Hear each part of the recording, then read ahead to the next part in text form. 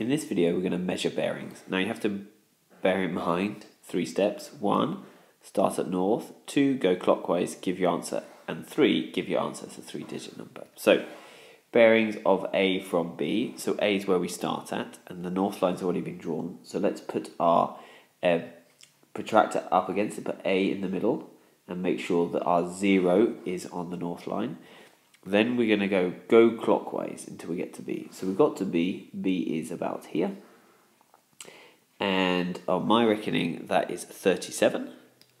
So taking this away, it's 37. Remember, we need to give it a 3-digit answer. So this bearing is 037 degrees. Okay, let's try the second one. So again, start at north, go clockwise. So go clockwise, I'm going to go all the way round until I get to here. Now you can see I've got 180, I haven't got there. So now I need to rotate my protractor, so it's the other way.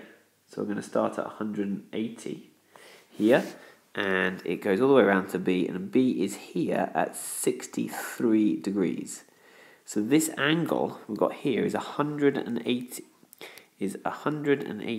plus 63 degrees. So if I add those up, we get 0 and 3 is 3, 8 and 6 is 14, carry the 1. So this angle, this bearing here of B from A is 243 degrees.